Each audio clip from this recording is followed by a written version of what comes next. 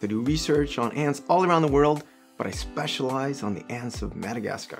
But when I first started working in Madagascar, I didn't go to Madagascar. I went to museums to see what was already known. And there's one ant looked really interesting. It was only a few specimens of it, no locality, just a number. And I thought, oh, when I go to Madagascar, I'm sure I'll find this ant. Then I started working in Madagascar. I traveled everywhere from the north to the south, up the mountains, down the mountains, and I never found this ant. Where was it collected?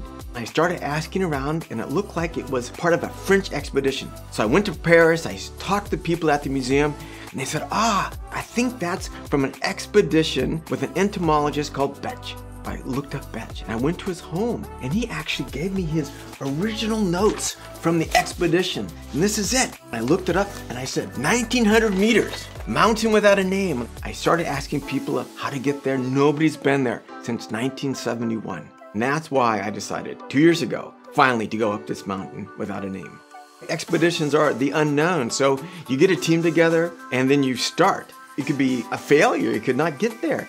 We drove up the coast of Madagascar. We got to a village. We found an old porter, somebody who helped the 1970s expedition. We interviewed him, but he also said on their trip, they had climbing gear. We were like, oh no, we don't have any ropes with us, so we may not be able to make it. But we went on and we just decided to go west.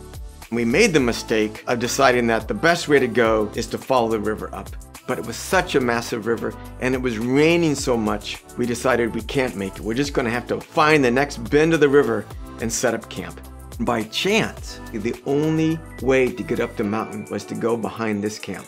If we would have gone further up the river to where the French did, we would have been blocked by cliff faces and needed ropes. But we went up, luckily, to this one camp, spent 10 days there plotting routes to get up the mountain, and we started then moving our camps up the mountain.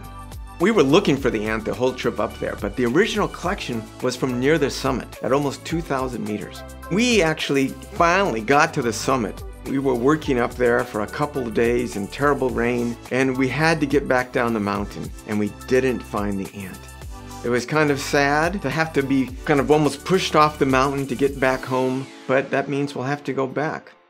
We're planning a major expedition. We're going to go with botanists and other entomologists, and we're going to go back up there and hopefully this time spend a lot more time up on the top of the mountain to explore the forest and these beautiful wet prairies that are up there. It's really just by chance if you take some soil and there's your ant. We did a lot of soil digging, but we didn't find it, and we might have been the wrong habitat, the wrong location, so we have to keep looking.